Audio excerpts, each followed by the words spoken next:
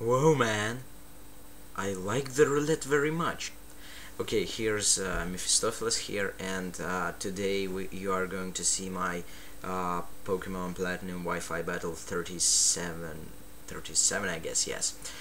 It is a roulette battle. I've never had a roulette battle before, and I didn't know how to play roulette battle, but now I know how to play the roulette battle, and I liked it very much, and that was an awesome, epic battle.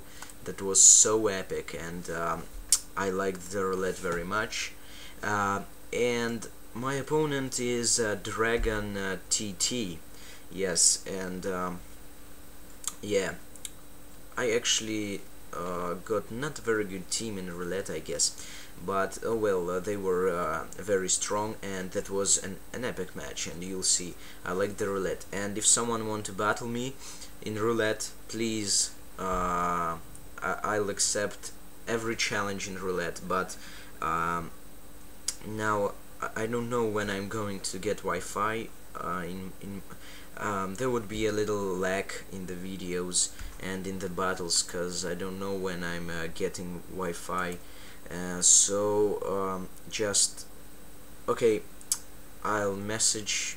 I'll message anyone who wants to battle me in roulette, or NU. I actually like NU too, and I can battle UU, but actually I don't like OU. I don't know why.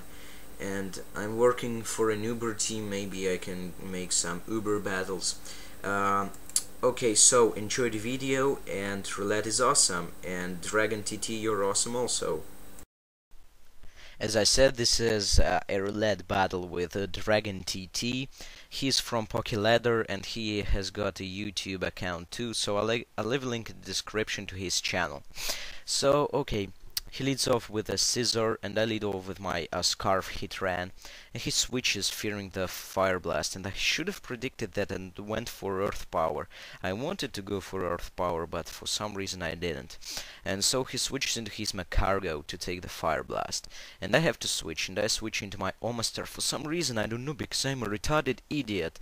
I don't know why. I'm a freaking bastard. And the earth power did a lot, but it actually doesn't kill. And I know that my Omastar is faster, of course, than this piece of purple crap. And he switches into his scissor as I go for a surf. I wanted to set up the rocks, but then I think I should have went for surf. So yeah, I go for surf, and now I'm staying in because I'm thinking he would overpredict and go for pursuit. So I think it's a bandit one. But he goes for bullet punch, and bullet punch kills me. And I see the life orb, and I think, crap, this is not good.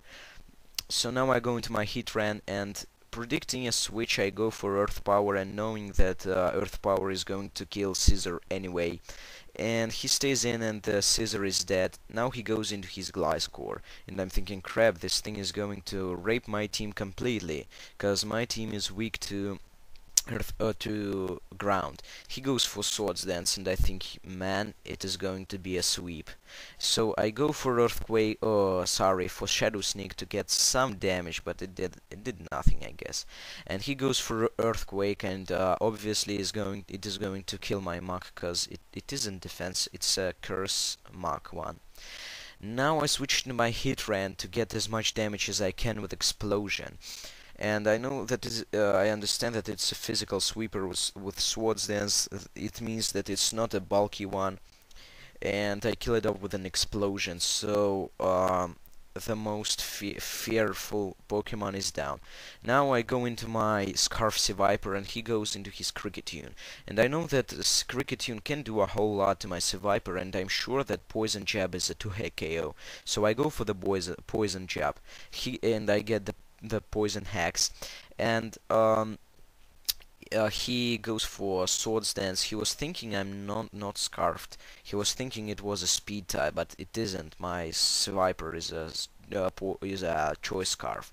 So now I finish off his Cricketune, which is very good, I guess. He goes into his Aerodactyl, and I don't want to take an Earthquake, so I switch to my Hitmontop to get the Intimidate off, and I hope that Earthquake is a 3-hit KO. And he goes for the Earthquake, and it actually is a 3-hit KO, so it's awesome for me. And now he goes to another earthquake, and it's not going to kill me, obviously. Um, and now I go for close combat, and I'm hoping I can do a lot, so I'm able to finish it off with a sucker punch. And I actually do a lot. He barely survives, which is, I guess, doesn't matter, just a one turn of leftovers recovery. So I go into Sucker Punch and finish off this Aerodactyl, which is awesome, because you know, Aerodactyls are always annoying as fucking crap. Now he goes into his Gengar, and I go for Sucker Punch because I need damage on this thing, and maybe I can kill. I was sure I can kill, but this thing carries Focus Sash, and I think maybe it's a lead counter one. I don't know. Uh, and he Shadow Balls me, and after the special defense drop, it's going obviously to kill me. And he gets a crit. I think it's a useless crit. Now I go into my Taurus, and I was fearing the Focus Blast, but I'm actually surprised that I outsped it, because my Taurus is banded, and I kill it off. Maybe it's not max speed. And now he switches into his last Macargo, and I stay in and go for Pursuit, because I want to safe switch into my Seviper to kill it off with an Earthquake.